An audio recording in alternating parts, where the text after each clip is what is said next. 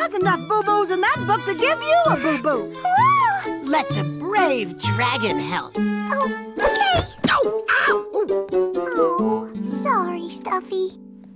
When there's too much fluff in your ears, the sound can't get through.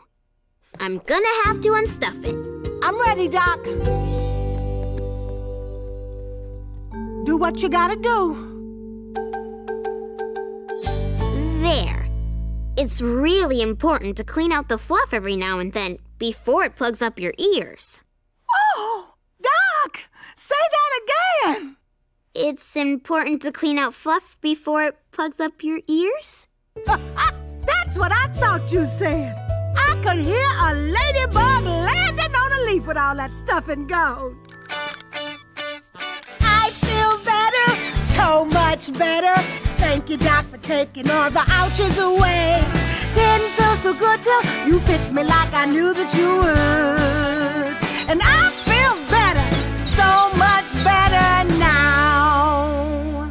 Hey, now that Hallie and Chili are all better, why don't we play a game? We never did finish hide and go seek. You toys better start hiding, because this hippo's gonna use her eyes and ears to find you. 1, 2, 3, 4, 5, 6, 7, 8, 9, 10. Ready or not, here I come!